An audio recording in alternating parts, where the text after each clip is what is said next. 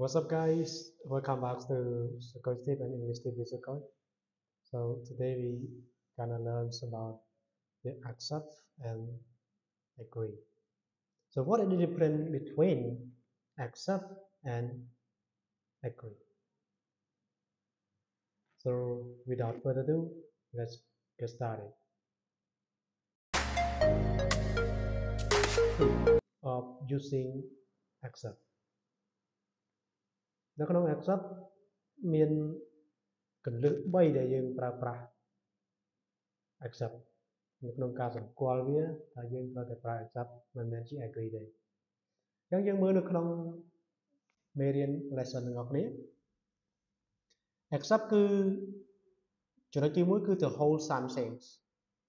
as true មានន័យថាប្រកាន់ភ្ជាប់អ្វីដែលជា true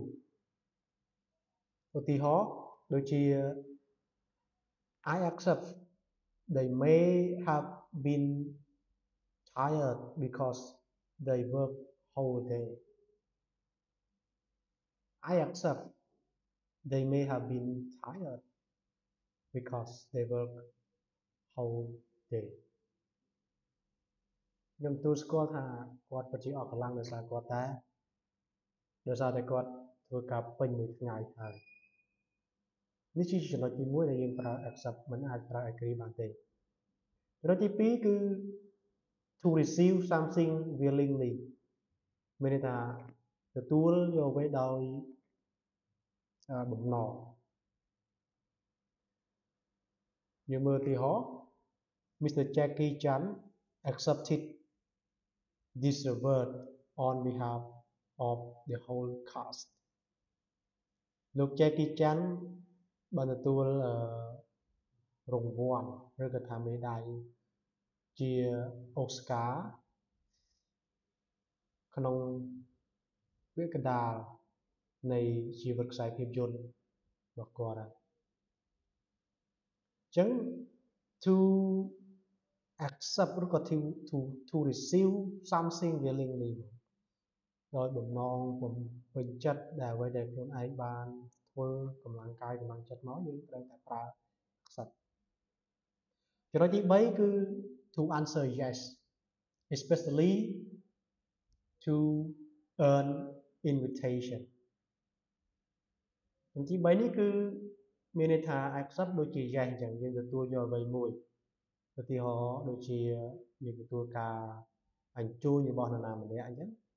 someone invite you to join something អញ្ចឹងយើង accept គឺយើងស្មើនឹង yes let's see example she would love to accept the invitation to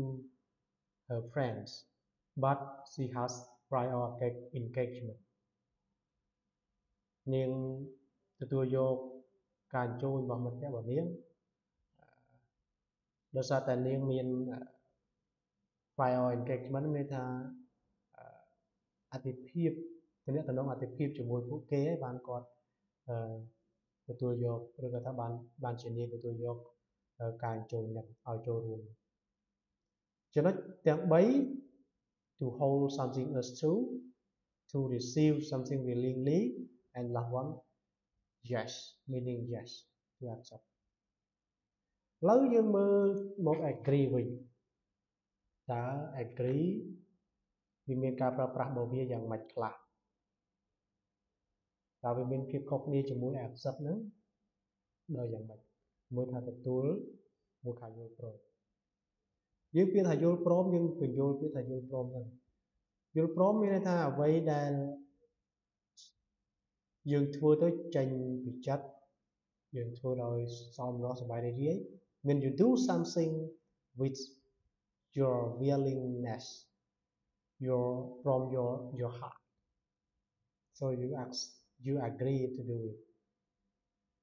let's see agree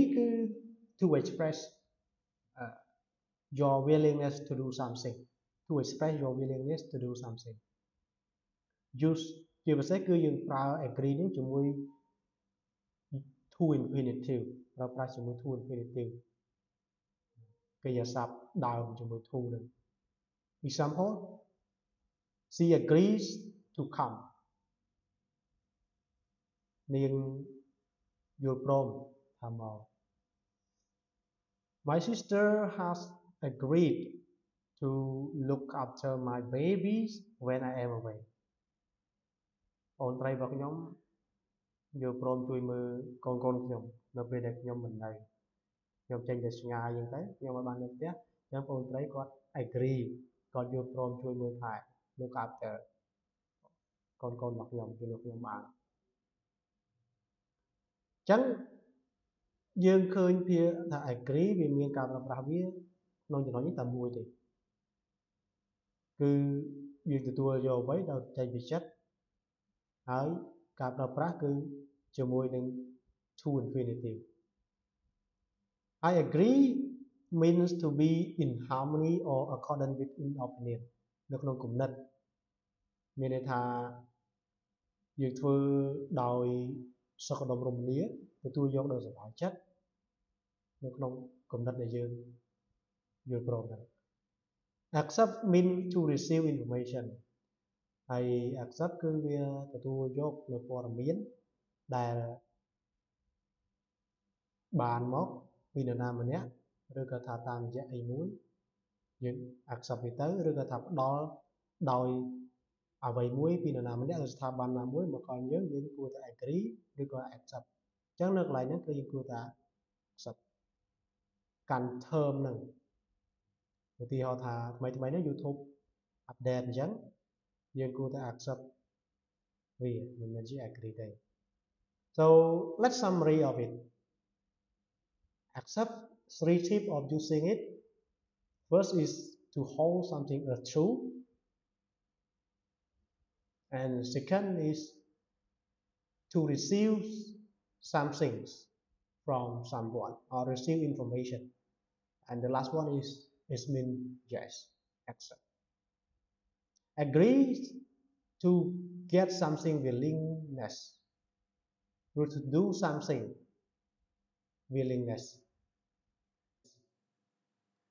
អញ្ចឹងខ្លីបញ្ចប់ការប្រើប្រាស់របស់ accept គឺមាន3ពេលយើងធ្វើដោយគិតថានឹងវាជាត្រឹមត្រូវវា is true ហើយចំណុចទី2គឺដោយទទួលព័ត៌មានអីមួយតាមរយៈនរណាម្នាក់ឬក៏ថាដោយពេញចិត្តនៃការ accept ហ្នឹងចំណុចខាងក្រោយគឺវាមានន័យថា yes accept ហើយ agree គឺធ្វើដោយចេញពីចិត្ត harmony នៅសុខដុមរមនាដែលអត់មាននរណាបង្ខំ so this is the end of the video so for those who not yet subscribe please subscribe to the videos and click small ring button for more videos so thank you for watching this video see you next video